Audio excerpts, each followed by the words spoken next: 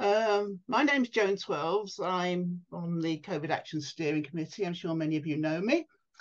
And we're really pleased this evening to welcome Stephen Reicher, Professor Stephen Reicher, I should say, who many of us know from watching him on Indie Sage as much as anything else and his other credentials.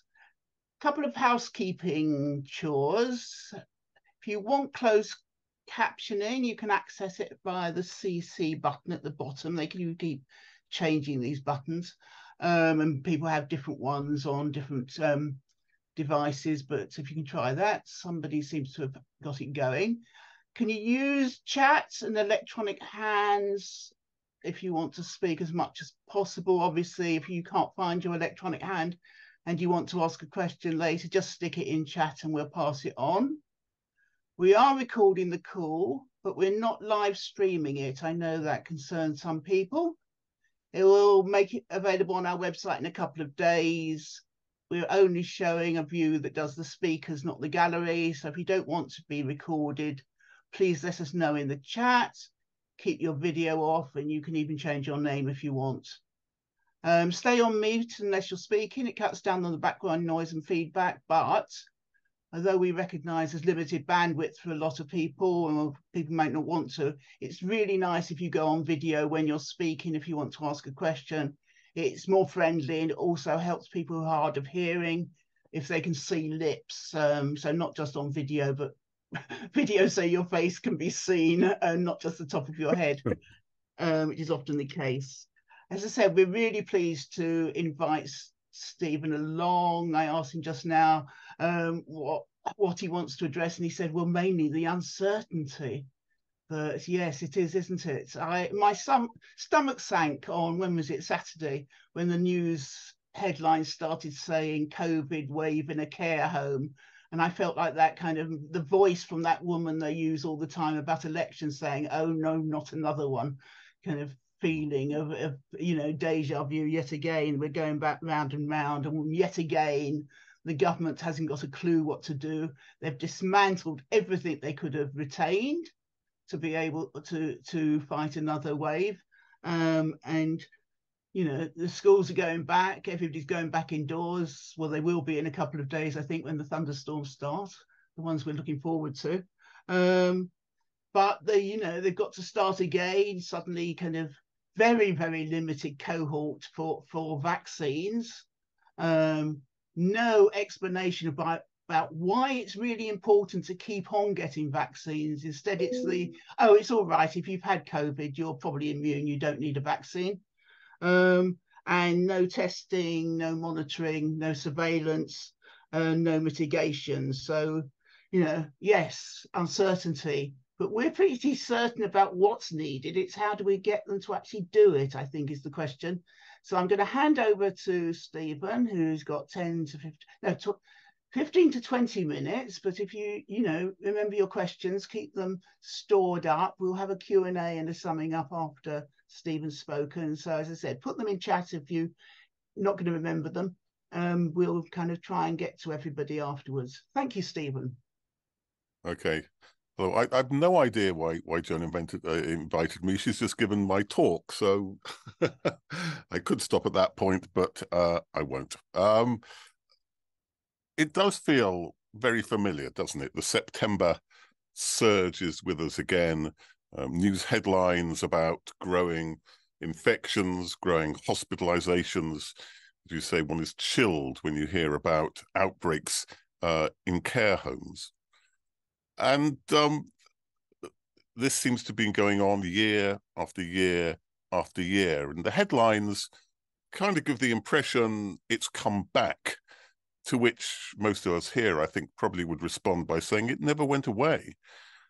We closed our eyes, and like a toddler who thinks that the world disappears when you close your eyes, we thought that in closing our eyes, in ending the surveillance, in ending... We often use the word world leading, and in a very mistaken way. But I think it's true to say that some of our systems, some of our surveillance systems, our Office of National Statistics surveys and so on, were genuinely world leading. We knew what was going on. We had an accurate notion of where the infection was, so we knew where to put our resources in order to stop it. But we trashed those. We turned them off. And in many ways, when you ask the question, yes, okay, we know that something is going on. We know that there is a resurgence. But what exactly is going on? The honest answer is we genuinely don't know. Because we don't have those random population surveys which allow us to look at the prevalence in different places amongst different groups. And so the data we do have is either people self-selecting or people going to hospital, which is a very particular cohort. And they tell us there's a problem, but we don't know exactly what the problem is, and we don't know where the problem is either. And even, and this is, at some level, it's Kafkaesque, it's bizarre, it's a nightmarish scenario. The ONS has told us it's going to increase its surveillance, but they haven't told us exactly what they're going to do, so we don't even know what they're going to change in order to get us to know what is going on. When it comes to the new variant itself, the BA.286, the Pirula version, well, last week the CDC put out an assessment which mainly was, we don't know. It looks as if it probably is slightly more infectious. It's got about 20 or 30 mutations, so it may be able to evade our immune systems. It may make the vaccine slightly less effective. Will it make us sicker? Will it have other side effects? Again, we don't know because the data isn't there yet. So we know we've got a problem. We don't know what the problem is. It makes life extremely difficult. One of the other issues is why. Why are infections rising? And here I think we confront a problem which has been a problem throughout the pandemic, right from the beginning. When we had local outbreaks in the summer of 2020, and there was a decision to go for local containment strategies, the one glaring question which was never addressed is why are infections rising in particular places? Why are we getting outbreaks in places like Leicester? Now, the obvious answer was to say, well, it's because people are more exposed to the virus. The reason why they're more exposed to the virus is that they have less resources, they're less privileged, they're more vulnerable, they're more marginal, they're poorer, they're more excluded from society. All the groups which tend to live in crowded housing, so are more likely to get infected. All the groups which are likely to work in public-facing jobs or in crowded workplaces, which leads to all the more infection. The groups which are less likely to have private transport, and so they use public transport, and so are more likely to get infected. In other words, infection comes down to systemic issues, to inequalities in the environments, the circumstances in which we live. But the government never acknowledged that. Its discourse was always one of individual culpability, individual blame, and individual punishment. So it would talk about covidiots right at the start, talked about covidiots. Now, remember, the thing about covidiots was that people were doing what they were asked to do. They were told, you are allowed to go out once a day for your well-being, for your health. You're allowed to go out. Now, if you're nice and privileged and you have a nice garden and you could sit in the sun in the garden, that's fine. You can go outside and be very comfortable. If you're not, all you can do is go out into the streets and look for the local park. And when you get to the local park, because there are a lot of people and not that many parks, you find yourself crowded in those particular areas. And rather than asking, okay, how can we make more public space available? How can we open up the playing fields? How can we open up the golf courses? How can we make the private public so people can be distanced? How can we deal with those systemic inequalities? The headline screamed covidiots. And government ministers talked about people who were selfish. And their response was then to not only to blame individuals, but to bring in fines up to £10,000 for breaking the rules, a narrative of blame. And again, it seems to me that's what's going on at the moment. The implication is we have rising infections because you and I aren't behaving responsibly. You and I aren't doing the right thing. You and I have got to take personal responsibility. But of course, that misses the point that however much responsibility you take, if you're in an unsafe environment, if you're in a stuffy environment, if you're in a crowded environment, if you're in a noisy environment, then whatever you do, you can't keep safe.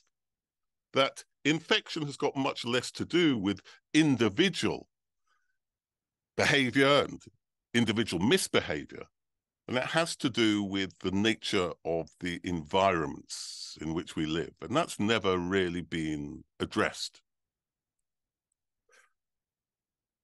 Many of us, right from the start, were arguing, for instance, that if we want to keep schools open, and we all wanted to keep schools open, then you've got to make schools safe. And how do you make schools safe? Well, you ventilate them.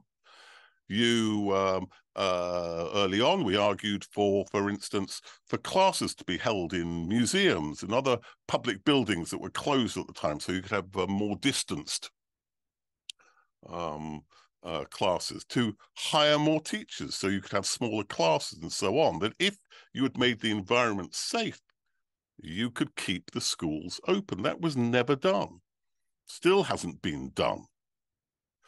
If you want to stop infections, then more generally, we have to keep the public spaces which we inhabit safe.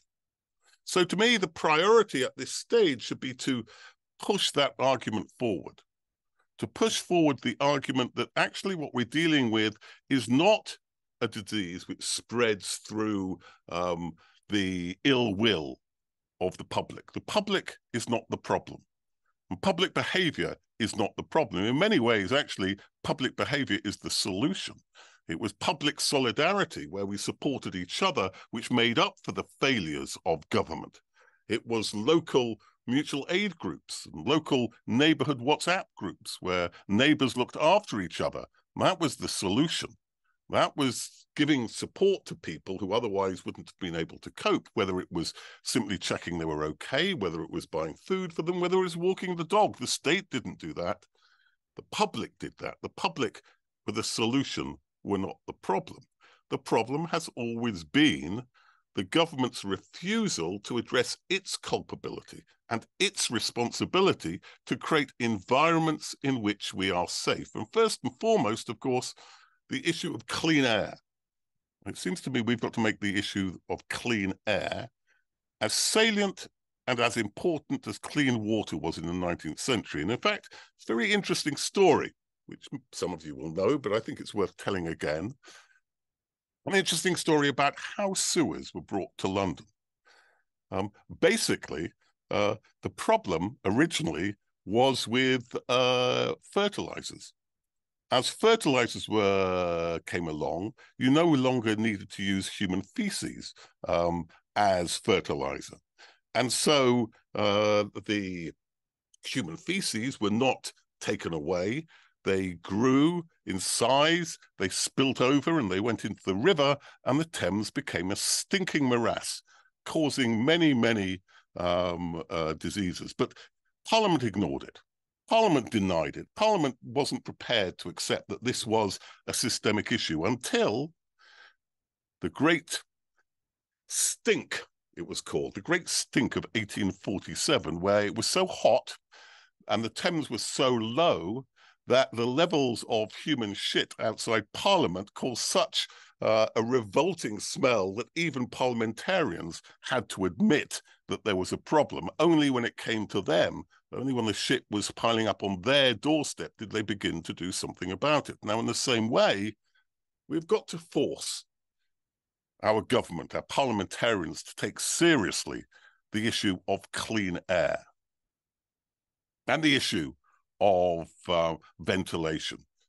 HEPA filters and so on. There need to be very clear rules. Now, to a certain extent, there are already those rules there. There are health and safety laws. There is an obligation to create a safe workspace. And we know a safe workspace includes clean air. There's just one problem. Laws are pointless if we don't enforce them. And when you look at the evisceration of the health and safety inspectorate, it's no surprise that there is no enforcement of those laws. Between 2010 and 2017, the number of local health inspectors, health and safety inspectors, fell by some 50%, and it's probably fallen quite a lot since then. So the people aren't there. The HSE was cut by about £100 million. Money was just taken away from them. During the pandemic, they gave up completely on spot checks on workplaces. They didn't even try. They did 15-minute telephone interviews. Now, how are you going to find out about malpractice if you ask people over the phone, are you doing the right thing? Of course, you'll get a cosmetic answer. Of course, it will achieve nothing. In the first year of the pandemic, there was an analysis which showed that the government issued about 120,000 fines. It went after individuals. Again, the individual strategy, blame and punish the individual. 120,000 people were fined. And incidentally, you were 3 times as likely to be fined if you were black than if you were white. So this wasn't only an individualistic strategy, it was a racist strategy as well. And it affected the poor more than the rich. All the normal prejudices you find. So they were able to take action against individuals. But in that time, in that year, in the time that they fined 125,000 people, there were 78 enforcement notices by the HSE and not one single prosecution. Nobody was prosecuted. Action was taken against not one single organization, company, business. So in the end, you can have all the laws you like, but if you don't have an HSE that functions, which does spot checks, which makes sure that the law is enforced, it's completely meaningless. And I think that failure is as egregious as any of the other failures and needs to be taken just as seriously as those other failures. The failures around PPE, the failures around test and trace, the crony contracts that went to Tory MPs' friends, those are appalling. But the failure of the HSE is just as important, and we need to take that seriously. So ventilation we've got to take seriously. The enforcement of legislation we have to take seriously. It's one other thing I think we need to take seriously. If I had to choose one moment that I think is emblematic of the approach of this government during COVID, it would be that moment when Boris Johnson was announcing the end. He called it Freedom Day. Everybody talked about Freedom Day, as if all COVID measures were restrictions and they took away your freedom. Where, of course, many COVID measures were about supporting people to have the choice to stay at home. We're about actually doing things like creating safer environments. They were support, they were protections, and taking them away made people less free, especially vulnerable people who now could not choose to go into those public spaces which were so dangerous to their health. It had nothing to do with freedom. But anyway, Johnson was asked, as he announced, taking away the meager amount of support there was for self-isolation. If you remember, it was a tiny amount of money, and the analyses showed that only 1 in 8 workers was eligible, and only about 1/3 of those who applied actually got any money. So miserable amount of support, but nonetheless, at least it was there. He was taking it away. There was nothing left. So what did you do when you were sick? He was asked how he would advise somebody who was sick with COVID. What should they do? And he said, I wish, I'm not going to do a Boris Johnson impersonation, I promise you. He said, I wish the British were more like the Germans, who have a culture that when they are sick, they stay at home. So it was an issue of culture. It was an issue of choice. The problem with Britain are those foolish people, those covidiots who choose to go to work. What he failed to mention, of course, was that Germany has just about the best sick pay in the OECD, where you get about 100% of your wage immediately. And I think it's for 6 weeks. In the UK, we have about the worst sick pay in the OECD, where you get 19% of the average wage, and where quite often you don't get it immediately, and so you get nothing to start with. So it's not a matter of people choosing to stay at home. It's the fact that people have no choice but to stay at home. And we know that the absence of sick pay and precarious employment was one of the major factors in outbreaks in care homes, that in those care homes which had poor employment practices, which didn't support people, which didn't pay people to stay at home, they were far more likely to have large outbreaks than those who didn't. So directly, the lack of sick pay was part and parcel of what killed so many of our vulnerable old people in those dark days of 2020 and 2021. Now, let me just finish by saying this. We are not in 2020 or 2021. Many things have changed. We have better medicines if you get COVID. We have better management if you get COVID. And above all, of course, we have vaccines. There is a problem, of course, in that the government is all over the place with its vaccine strategy. It's only going to give them to vulnerable people and people over 65, not people over 50. And their argument is it's not cost effective. Now, what's interesting is when they make that statement, when they make that claim, what do they include in the definition of cost? Do they take into account long COVID? Well, they say we're a bit uncertain about long COVID, so we won't take that seriously. So one of the major factors which is affecting our economy in terms of staff absences, in terms of problems with the workforce, in terms of the load of the NHS, they don't include at all in their cost calculations. And so these are very strange cost calculations at all. So yes, we're going to have a limited program of vaccination. And yes, it's been brought forward a little bit, but it's still inadequate and it's still in turmoil. So one of our fundamental demands has got to be for adequate vaccination. Even the government overloaded everything into a vaccine-only strategy, and now it's dismantling that vaccine strategy. Perhaps you'll be able to buy vaccines, perhaps.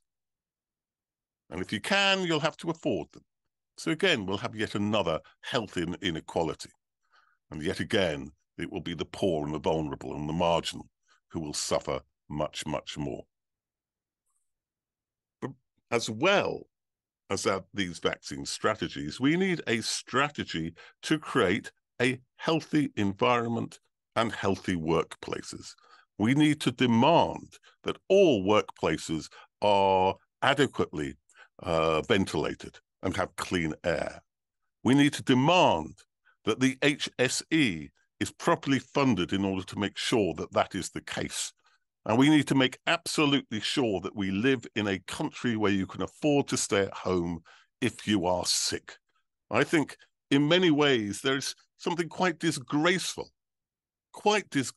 about today's Britain being a country where you cannot afford to be sick and to stay at home. I think it's an indictment, one of the many indictments of this government. And the point about that strategy is, yes, it's a strategy for COVID. Yes, it's a strategy to deal with the uncertain things that are going to happen in terms of infections and new variants. But it's also something about building a healthier society that we should do whether there is COVID or not. It's part and parcel of living in a decent society, in decent environments. And I just want to finish with this. One of the positive things about COVID at the beginning is that we responded as a community. For most of us, because most people were not at that great a risk as far as we knew. We didn't know about long COVID back then. Most of us wore masks, most of us socially distanced, not to keep ourselves safe, but to keep our community safe and to keep the most vulnerable in our community safe. And if you looked at the research, it showed that on the whole, people adhered to COVID measures out of a sense of community, out of a sense of identification with their neighborhood, with their town, even with the country. They said, we want everyone to come out of this well together. It was about social responsibility. Because if you made it about personal responsibility, then for many people, there wasn't much reason to adhere. The costs of adhering were much greater than the benefits. Only if you made it something communal, something social, something about coming out of it together well, would people adhere.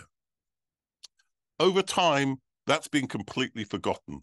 The talk of social responsibility has been completely usurped by this empty talk of personal responsibility, where what that means is unclear. How do I take personal responsibility for being safe in a dangerous environment? But above all, it has abandoned the vulnerable in our society. Now, according to the figures, there are 3.7 million clinically extremely vulnerable people in the UK. And if you add to that their carers and their families, you're taking about 10 million people. And all the public discourse has forgotten those 10 million people, completely forgotten the situation for them, completely forgotten that as you open up spaces, as you take away protections, you make those spaces actually more prohibited to those people. You create health apartheid in this country. Well, as I say, we've got to create a country in which you can afford to be sick, whether you're rich or poor, and a country in which we attack and reject and do everything we can to make sure we don't have health apartheid, where some can go out and others, in effect, are locked in their homes. Those were messages which were loud and clear in 2020. And I think the simple truth of 2020 need to be remembered, and we need to re-articulate them, and we need to make sure that we do take action to create a healthier and a safer and a fairer society. So I'll finish at that point. Thank you very much, Stephen. I definitely didn't steal your speech. I'm waiting for some hands. What I did as a post-war child of the baby boomer generation, I was brought up with a welfare state. And over the last 30, 40 years, we've watched that disintegrate. And I think that's what we need to be arguing again. We need to go back to having what we set up when I was a baby, and which our parents set up from having fought in the war. Then we need to be demanding that that is brought back, because that's actually, that's the social justice I was brought up to believe in. And it is a tragedy that so many of my own generation prefer to be selfish and not think about others. Although, as Stephen said, an awful lot of them were very unselfish in the early days of the pandemic, and we've lost that again as well. I think Partygate did more than anything to destroy that. I'm still waiting to see any electronic hands or waving at me, but I prefer electronic ones. Gary, and then Ian, and then Noah.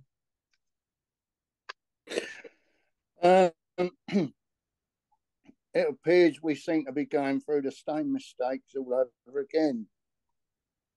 There's no mask wearing, there's no testing. People are just going around doing whatever they please as if it's a normal society, which of course we know it isn't. COVID to me is something that is an all year round virus, not just a part year. We're going to have the same problems this winter that we've had previous winters. We're going to have people losing lives. We're going to have people that are debilitated through COVID, disabled, long COVID, etc. Exactly the same again. because of this government's intransigence again. My question is to Stephen, does he feel that we are at the point where we're going to have a variant that's going to come along and sort of go against the variant in such a way that we've got a real problem on our hands? Right, I'm sure Stephen would prefer to collect a few questions and then answer them in batches of 3 or 4. Ian? Yeah, thanks, John, and thanks, Stephen. Presentation fantastic, as usual. Yeah, Stephen was absolutely right. We have had a horrendous time with the health and safety regulator. Not one single authority in Scotland have recorded a RIDDA report to the HSE with over 70 absences for long COVID being diagnosed within staff working in the NHS, working within local authorities. I was at first quite I praised the Scottish Government for some of the actions that they took that were in place longer than the UK government. Let's face it, couldn't have got any worse than Boris Johnson. But I think that one of the fundamental flaws that the UK Parliament made was 2 weeks before they returned to school in August 2021, they decided that they were going back 100% instead of the 25% that we initially thought and that we were putting mitigating safety measures in for. And that led to a massive infection rate within the school community. And of course, that went into the local community. But we were always told that there was mitigating safety measures within schools, within the early years, within the community centres. That absolutely never happened. And of course, when you get the situation now that services are being forced back into locality offices in Edinburgh, where they are overpopulated with no CO2 monitors in place, with no HEP units in place, there's only one direction that that's going to go in at the moment, and that's going to be a continual increase. We were over 100 recorded infections in Edinburgh City Council for last week, and that's the first time that's under-reported, because I know for a fact that not all the departments are actually recording it, and that's through the instruction of the Scottish Government. Thank you. Thanks, Ian. Amanda, and then I'll ask Stephen if he wants to come back. Thank you, Stephen. That was, well, always good to hear your trying to take away that, or thinking beyond the individual, because obviously that's all, like Gary was talking about, as we kind of encounter the individual on a kind of daily basis. As if anyone is going out, they're always, well, mostly the lone mask wearers. And I guess my question is, I work in university, my partner's is in schools, and we're, you know, not quite the lone maskers, but well, he is. And just until we can, I feel like, yeah, maybe until, or to help with demanding this, we need to get more people on board, and so I guess any tips for, I'm the one in every kind of, you know, beginning of every term reminding people of the numbers and what they should be doing and suggesting they wear masks, and I'm continually aware that I'm the, you know, I've gone from being the fun person who just, you know, talks about women's inequality, or to just basically the COVID person. And I just wondered if there's any tips or from you or anybody of how to keep having those conversations with people that, I mean, it feels quite exciting to be able to talk to a psychologist, like, so that you're you know, not making them close their ears, because I just do not understand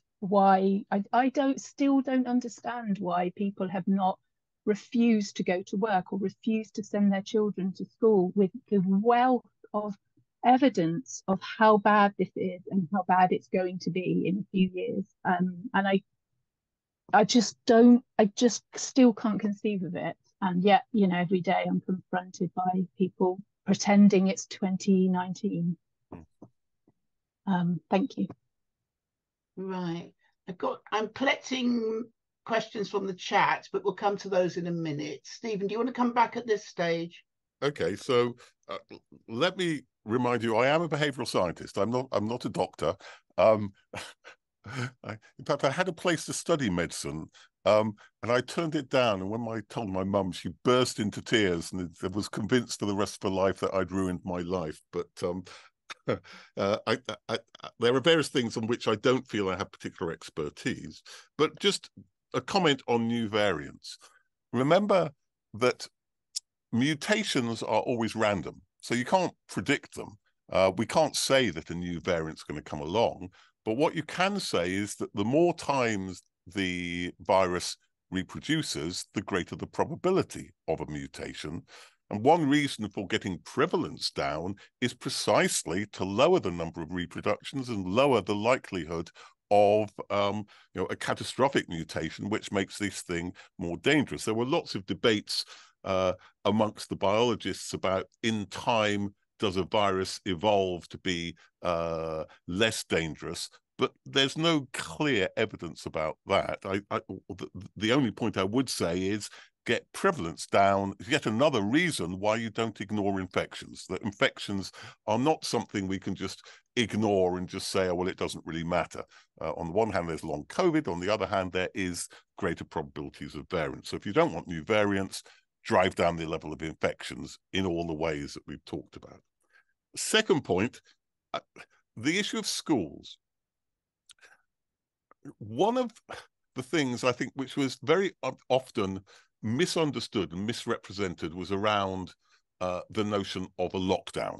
Okay. Now, first of all, I hate the term lockdown because it's a rhetoric which is negative and which is punitive. You lock down people who've done something wrong. You lock down people in prison, right? So it's a notion of punishing people who somehow have done something wrong. It fits into this blame notion. And in many ways, what we should be talking about is in areas which have greater prevalence, let us understand why there is greater prevalence, and let's give them the support that they need, whether that be support in terms of housing, in terms of transport, in terms of greater vaccination, or whatever it might be. So let's support people in various ways. Now, it might be that temporarily, because the infection levels are so high, you have to have some restrictions as well. But overall, we shouldn't be talking about a lockdown strategy. We should be talking about tailored strategies of supporting people. So I don't like the notion of lockdown, but the other thing that is misunderstood is that lockdown is not a strategy. Lockdown is a response to a situation running out of control. And so what you're trying to do is to stop people interacting as much. But if you simply have lockdown and then you lift it later and you haven't changed anything in the interim, well, of course, the situation doesn't get any better. Then infections will go up again. So the question is, it buys you time. What are you going to do with the time that you've bought? Now, one thing you're going to do, and one of the things, the argument that the government made was, we will develop vaccines. And that's certainly an important part of the strategy.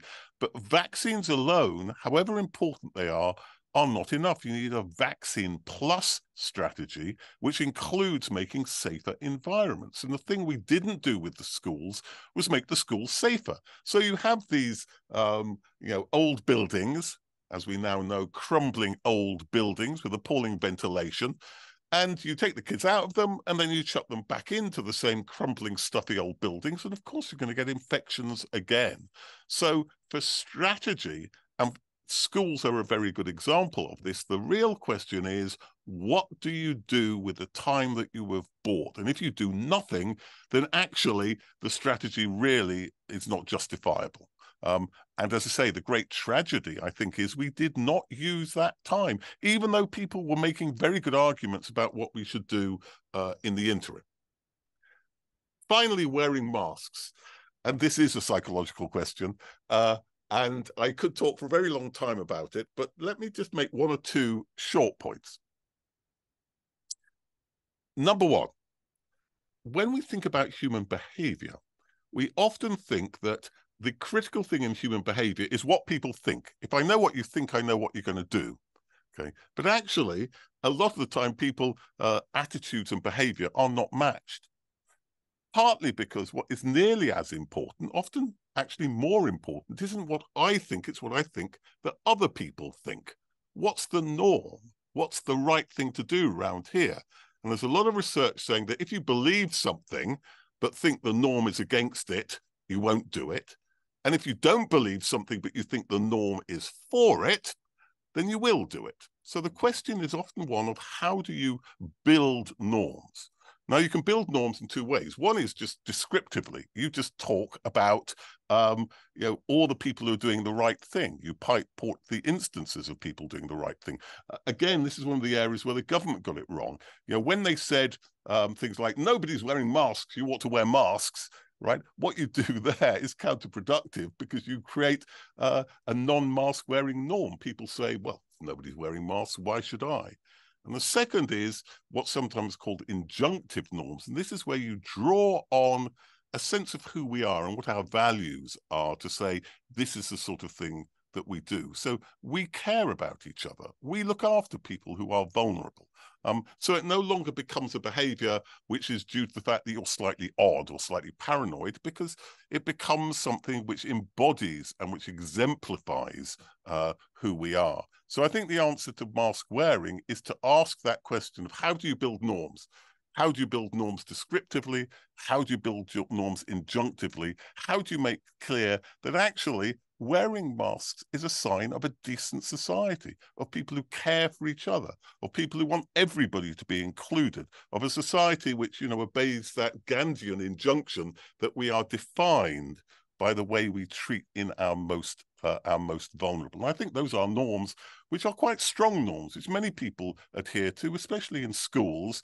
And I think with a bit of creativity, I'm not going to say instantly you will have everybody clamoring to wear masks, but it can make a difference.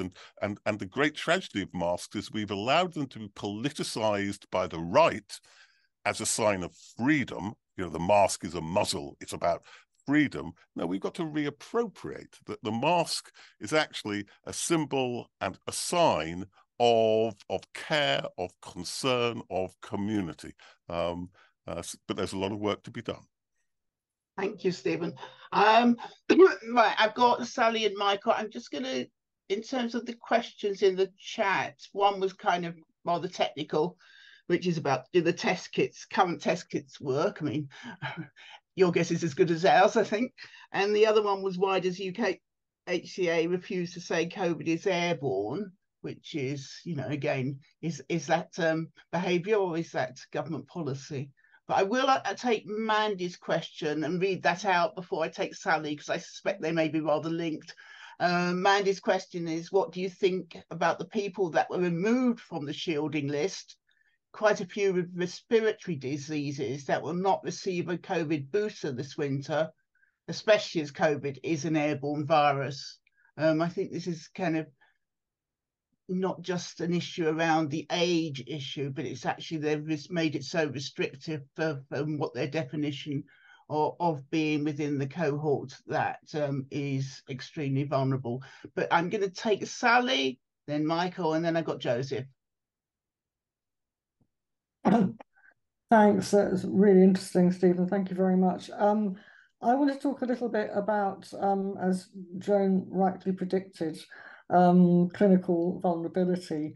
I think I might slightly disagree with you. I mean, not on the need for collective action, absolutely not.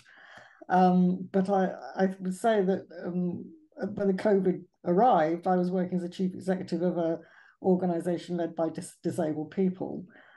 And it was very scary how quickly the rhetoric of, oh, it's not a problem except for the older and people with underlying health conditions started to appear in mainstream kind of rhetoric, including from leaders and politicians and public health officials. So, and certainly the mitigations at the time, lockdown quite disproportionately adversely affected disabled people and certain other groups. So and the collapse of social care obviously being part of it. Anyway, I did want to say a little bit also about the narrowing of clinical risk. In Scotland, I don't know about elsewhere, initially there were two groups. There were the highest risk group and the higher risk group. So from early days, there was actually quite an understanding that there were people exceptionally, clinical risk, but there were masses more who had some underlying risk. Nobody understood the distinction or why they were in one rather than the other. But effectively, the higher risk group got booted out the door and just ignored very early on. And then the highest risk group became the shielding group. So there are out there somewhere a lot of people with predisposed different levels of risk that basically probably don't know about it or have never really been acknowledged. There's never been any policy for it. And then, of course, what happens is that we get the increasing narrowing of, so like now it's people between, because it's both age and clinical risk, so 50 to 60-year-olds can't get the booster. But also people with comorbidities can't get the booster because you don't click a clinical box like me, I don't, you can't get it. Yet comorbidities and multiple is widely recognized in all the literature, as far as I can see, as being a huge predisposing issue. So there's continuous narrowing down to immunosuppression. And then alongside that, the only understanding of clinical risk being related to your ability to generate antibodies. And that's where you get the vaccine-only policy. So I think there's a number of shifts that needs to be instigated. I'm really interested in getting your take on whether these are the right ones and how we might do it.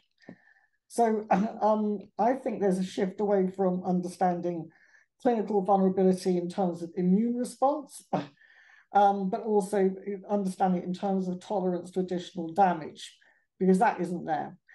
It's about moving away from, related to vaccine-only strategy towards an individual one, because that's essentially what a lot of that's about, to an environmental one.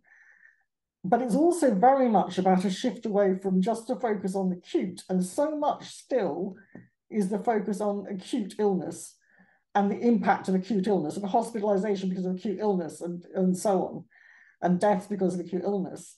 We've got to shift from that, I think, towards a focus on the longer term consequences to long COVID, because that's where the public health disaster is really, really coming about.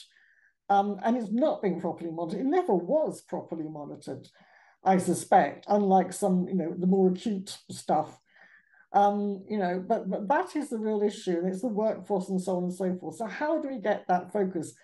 And alongside that, it's about how do you get an understanding that isn't just about inequality based on clinical risk. It's about exposure risk.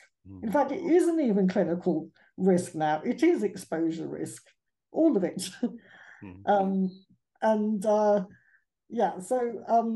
I think finally, that leads us back to all of us being at risk. Again, we've got to really break down this thing of it's about individuals, certain groups, everyone's at risk. And then that leads us back again into the whole prevention thing, because it's prevention that is missing. It's about outbreaks, it's about acute, and to a lesser extent, it needs to be more on what happens as a consequence.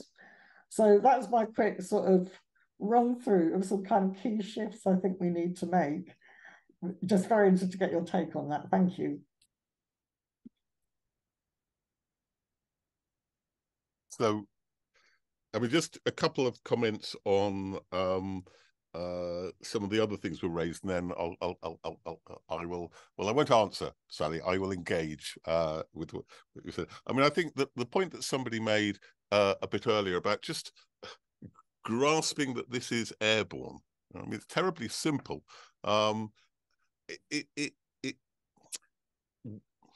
It makes a really important point about how we tell the history of COVID, because the next pandemic is always framed by the way in which we think about the last pandemic, right? The representation we have to it, the taken for granted assumptions we have in it. And you know, there were a whole series of taken for granted assumptions about this one, you know, based on the fact that it was like flu, that were just plain wrong. And we hung on to them. And people hang on to them if they're not explicitly challenged, even when they've been debunked time after time after time. So I was looking at the CDC advice in the case of the new variant, and it's still saying wash your hands. Now, washing your hands is a very good idea, right?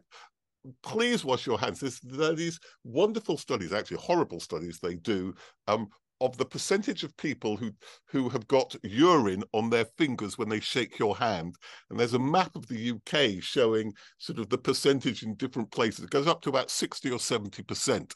Although these studies which show that when there used to be bar snacks, on the whole, they had 17 different types of urine on them. Wash your hands, right? I'm not against washing your hands. It's an incredibly good idea. It's not going to deal with COVID, and yet still these things endure.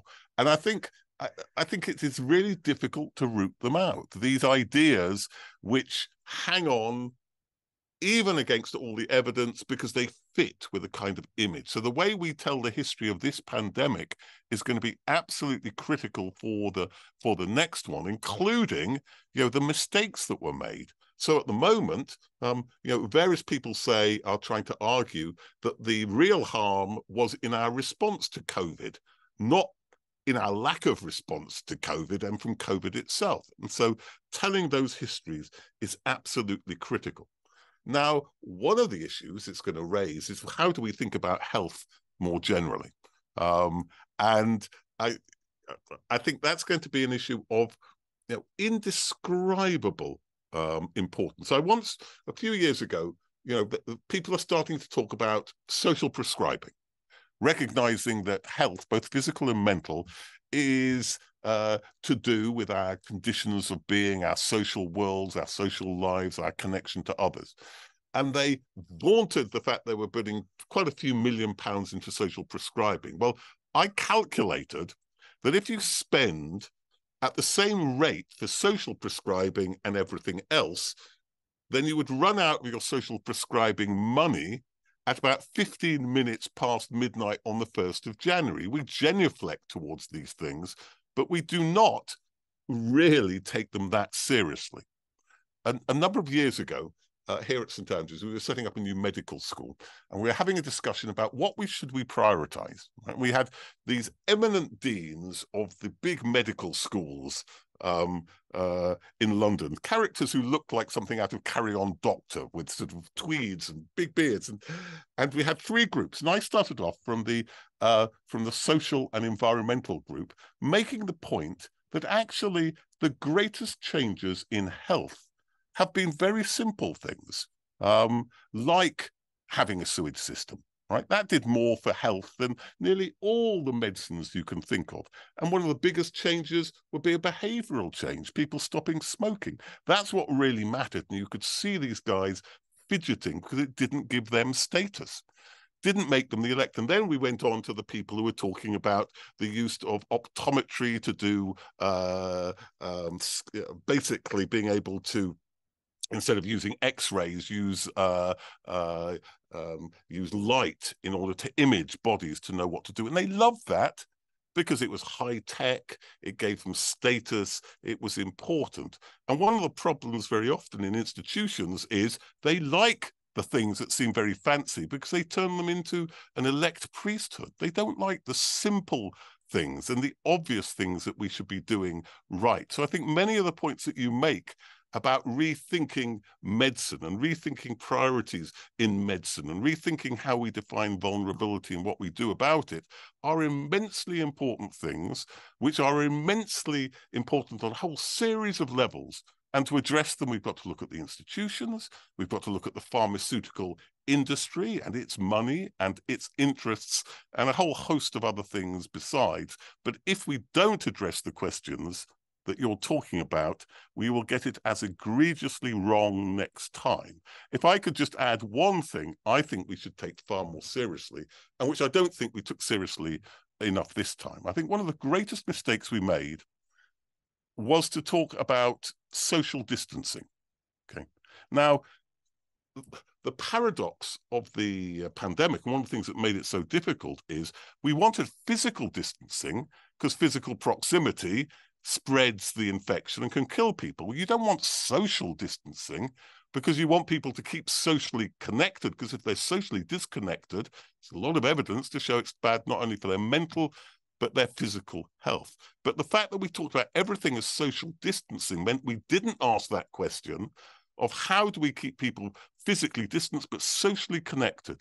What do we do to allow that to happen? How, for instance, do we ensure there's universal connectivity? How do we make sure that all children have got computer hardware and software that they can study at home? What are the various ways we can bring people together? Connectedness being absolutely critical, and something which goes all the way from public transport, because the cutting of bus services in rural areas does terrible things to mental and physical health, through a whole series of other issues. So I think rethinking health is in many ways the big question that's going to come out of the pandemic. So you raised some really interesting and important points, and I very much hope it will be part of that debate. Right, I've got a couple more hands. I must say the whole language of the pandemic is worth a large analysis, isn't it? Even if it's just on the idea of a Facebook meme going around of what each of those terms mean in reality. I've got Michael and then I've got Joseph. Hello. I believe that about 80% of deaths could have been avoided if the government had done things different. The first thing is, if they had done a proper risk assessment, and HSE, because they are employers, they should have done a risk assessment. Now, to do a risk assessment, they have to look at the properties of COVID. If they had done a proper assessment, they'd have raised that it's a particle. Then if they'd got researched the size of it, you will find it is in microns. I think 0.05, like microns. Surgical masks and other masks are totally useless for putting out this size particle. If they had used a P3 mask, we could have saved, I reckon, about 80% of the deaths.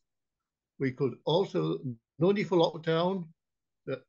If you look at Cambridge University report in 2021, they found that at Edinburgh Hospital that P3 mask when substituted was about 100% effective against COVID. So why didn't the government let people wear proper masks? Now, to make matters worse, in 2022, I came across two articles on the government's website. It's a Middle East respiratory symptom, MERS-CoV, the early version of SARS. If you look on there, actually, it might be ideal if you go on the government website and look at it. It does say to be worn by all persons entering a room where a suspected, possible, presumptive, or confirmed case is being cared for. A bit further down, with a mask, FFP3 respirator conforming to EN 149/2001 must be worn by all personnel in the room. If this was known about the previous version, why wasn't it said about COVID?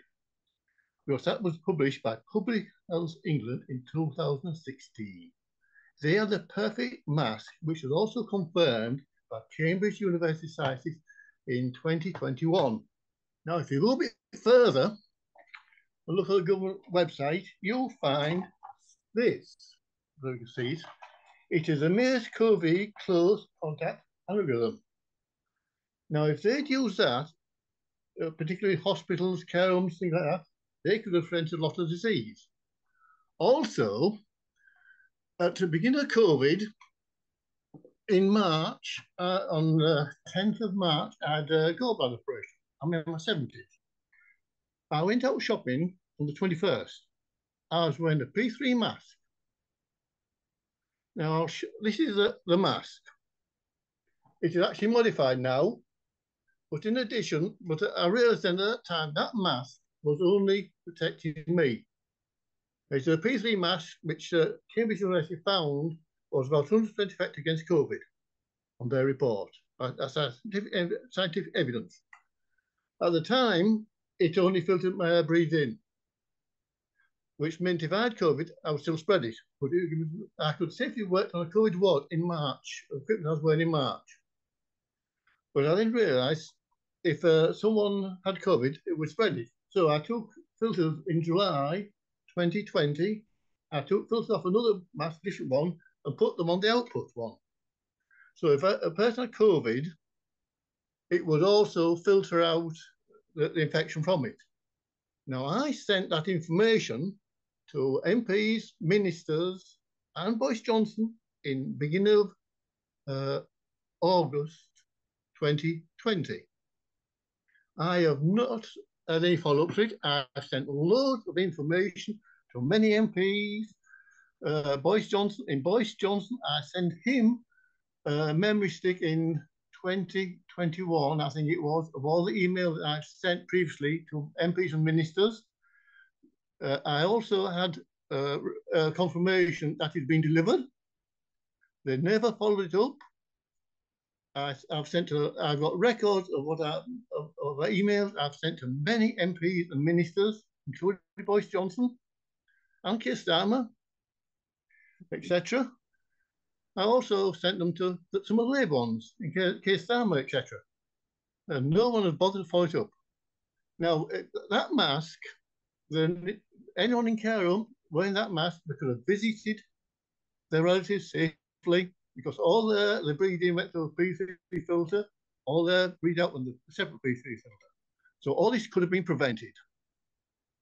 This government had information on its own website before the thing, and it recommended masks, which are probably less than 10% effective. They could have saved most of the deaths. There need to be in lockdowns if people wear masks. If there was a serious outbreak, everyone could, for 4 weeks, if they wore this mask out of their home for 4 weeks, then because no one's spreading it, no one catching it, it could be brought under control in 4 weeks. Now, the thing is, this will also work about any COVID variant of that size particle. It will also work against any other aerosol infection of that size. And COVID can be a very small particle. Right. Thank you, Michael. That's very interesting. As somebody said, you need to make sure the inquiry knows about that. Oh, they have had a memory stick sent for them, and I hope all the information comes out. Right. So they have a memory stick, and it is a very big memory stick on it. I think it's about 4 different files on it. Right, thanks. So I'm going to take Joseph now. There is all the emails sent to MPs, ministers, including Boris Johnson, and there have been proofs that some have been received. There is a lot of information that should come out in the COVID inquiry, and this government is responsible for a lot of unnecessary deaths, a lot of lockdown. So they are still responsible now for all the money we ought to pay back, and so on like that. There need to be all this stuff because people wearing masks are totally useless. Right. Thank you very much, Michael. Huh? Thank you very much. I'm going to take Joseph now. Right. Okay. Thanks, Joseph. Thank you for your contribution, Stephen. I just wanted to point out, first of all, some breaking news from the Sato labs. I think they must be in Japan. And they're saying that the Pirola variant has 120 mutations and possibly will be able to evade all vaccine immunity.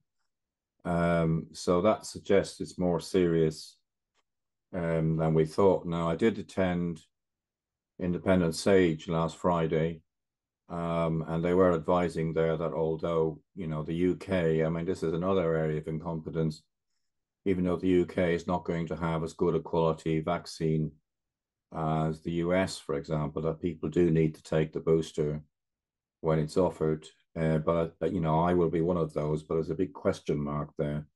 But I just wanted to address the ideological aspect of all of this, which is that, in my opinion, we actually have an anti-vaxxer government. And I know people like Andrew Bridgen on the extreme right of the Tory party were expelled for expressing their anti-vaxxer views and so on. But it is interesting that both the UK and Sweden has become the darling of the anti-vaxxers and the far right, including the Daily Telegraph and Jeremy Hunt, because of their let it rip doctrine, which now continues in that Sweden doesn't even allow paramedics to wear masks. They insist instead that they wear aprons for droplets. Again, this is, you know, the outdated theory of the droplets. Now, one of the villains of the piece, in my opinion, here is the UK HSA, led by that awful person, Jenny Harries, who I think, you know, if there are Nuremberg trials at the end of this, she should be one of the people in the dock. Because they're saying, they're still downplaying this. In the latest incident today, their chief medical advisor was when asked about all the people who are not going to get access to any vaccines, said, well, they'll be okay, because if they get the new variant, it'll boost their immunity. I mean, this is deliberate misinformation, which continues to be peddled by people like the UK HSA. And, you know, again, I wonder about the links with the anti-vaxxer elements in the Tory party. We know that Sunak, for example, invited people into 10 Downing Street to dissuade Johnson from having the pre-Christmas lockdown. We noticed that Howie had links with the people who didn't want any controls in schools and so on. I think there's a very big ideological, political issue here.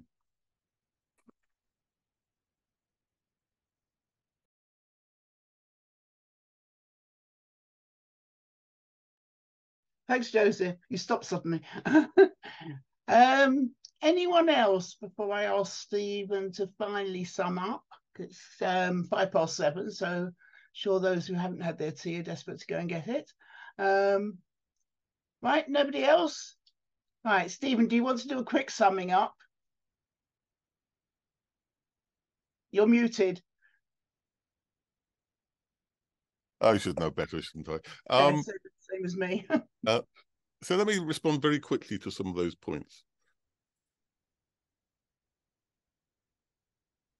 Britain closed down on 23rd of March, or at least when I say closed down, I should be careful with my language, but we began to take action on 23rd of March, 2 weeks later than Italy.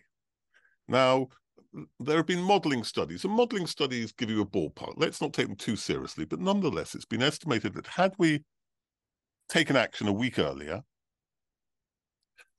we would have reduced infections by over 70% and saved over 30,000 lives. And had we taken action at the same time as Italy, 2 weeks earlier, then we would have reduced infections by 90% and over 40,000. So I absolutely agree with the premise that many, many people died unnecessarily and due to a series of issues. And I think we should be careful when we talk about something as complex as COVID of trying to put it all down to one factor. There were multiple factors going on. One of the reasons for that delay, for instance, was, again, it's ideology. It's a paternalist ideology. It was the assumption about behavioral fatigue, that people are the problem, that people won't be able to cope with it. Remember behavioral fatigue? And what happened was the opposite of behavioral fatigue. People showed incredible resilience. But government could not get its head round the fact that the public are not the problem, they are the solution. If they didn't do the right thing, if they didn't stay at home, very often it was for material reasons. It was nothing to do with ill will. So an early study showed that poor people and ethnic minorities were between 3 and 6 times more likely to break curfew. Their motivation to do so was exactly the same. It's just they couldn't put food on the table and stay at home. And when Matt Hancock was asked by a parliamentary inquiry why the government never gave people the support they needed to stay at home when sick, He said, oh, because they felt that people would game the system. Now, the Tories did quite a lot of gaming of the system when it came to contracts, and they projected what they might have done on the public. They distrusted the public. So I think there is a behavioral dimension. There is, of course, and I quite agree, the issue about masks is, well, it's harder to comprehend now than it was in 2020. Quite to be fair, yes, there is some evidence from before, but the studies weren't that clear. They became clearer. And I would argue, let's be careful of making the perfect the enemy of the good. That all masks make some difference, because yes, the virus is tiny, but it's always part of a larger particle, which on the whole is too big to get through a lot of masks. So poor masks are poor, but they're not useless. But I do completely agree with the message which says, wear a mask, but wear one that is close-fitting and wear one that is effective. Absolutely true. And there's something quite bizarre nowadays in a lot of hospitals where you come in with your high-grade mask and they take it off you and they give you a low-grade mask and say you could have one of ours. So the issue of masks, I think, is an important one. But important as it is, I think we just need to be a bit careful of overstating our case and dealing with simple binaries. And again, I come back to the fact that when it comes to ideology, I think there were a number of aspects of ideology which made the response far worse. I think the first aspect was, as I say, a paternalism, which didn't trust the public, which didn't engage the public, which sought to blame and to punish the public rather than engage us and support us. And I think that was very clearly articulated by Matt Hancock. I think there is a neoliberalism which believes that, the individual is always best. It's there is no such thing as society type of ideology, which wants to make things personal rather than systemic. I mean, that again was a critical part, I think, of the ideology. And the third part of the ideology is the notion that the private sector is always better than the public. One of the reasons why we did so badly is because we have such a poor test and trace system. And one of the reasons why we had a poor test and trace system is we privatized it. So instead of people you knew and trusted coming to you and asking for your contacts, you got a phone call from some call center miles away and was asked to give intimate details about all your relationships. Of course, it didn't work. So I think there were a whole series of aspects of ideology which are at the core of these failures. Now, it raises a question that, okay, perhaps it's not particularly surprising that the Tories did what they did. We're going to have a general election next year. And the question in my mind is, well, is Labour going to take these things seriously? Is Labour going to take seriously the issue of inequalities? Is it going to deal with these issues of health? And I think in a non-party political basis, we should be putting those questions as key questions for the future. What sort of health service? What sort of health system? How much stress are you going to lay on public health? How much are you going to make sure that people work and live in safe environments? I think we've got to put that on the agenda and argue it as loudly as possible and try and have some sort of influence perhaps on the next government.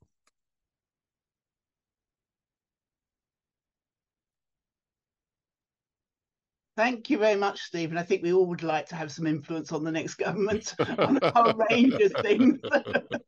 It's the work of the next year if we can't get a general election sooner than that. Right. Thank you very much, everybody, for coming. That was an excellent session and very well attended. I'm not sure what our next speaker is going to be. We haven't made a decision, I don't think. I think we were trying to get somebody. It clashes with, we're conscious it clashes with Labour Party conference, which would be interesting, which is much later this year than usual.